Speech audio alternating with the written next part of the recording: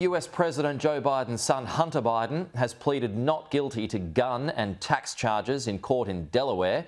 Hunter's lawyers had negotiated a plea deal with prosecutors, but the judge refused to accept it in a move that stunned all sides. Our Washington correspondent Annalise Nielsen is right across this story as usual. Annalise, why didn't the judge accept this plea deal? Well, look, normally plea deals are accepted because it means both sides have come to an agreement. But in this instance, the judge wasn't happy about a few details, in particular about the immunity that this deal would have brought Hunter Biden against potential future charges. She asked the prosecution if there were any other potential charges coming his way. That's something both sides have to put everything on the table when you're negotiating a plea deal. And one of the issues is they have now said, yes, there could be potential charges coming Hunter's way if this plea deal went ahead. And that would have included breaches of the foreign agent registration regulations, which is a big problem for not just Hunter Biden, but also Joe Biden heading into an election year.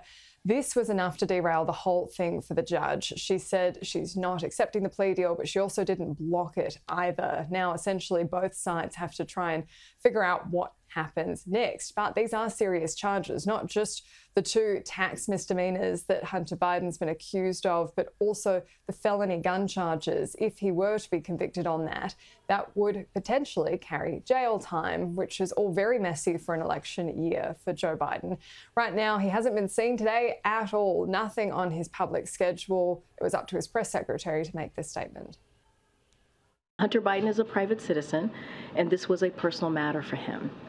As we have said, the president, the first lady, they love their son and they support him as he continues to rebuild his life.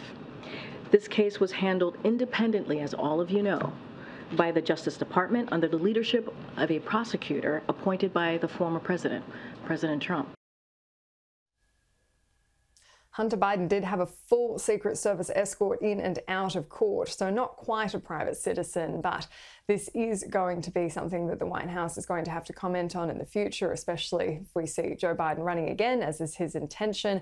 But the other issue here is his drug use. We heard that mentioned with Karine Jean-Pierre in that statement. This has been very much the line from the Bidens, saying that they're supporting his son during this time, and this is where it's all going to get very messy.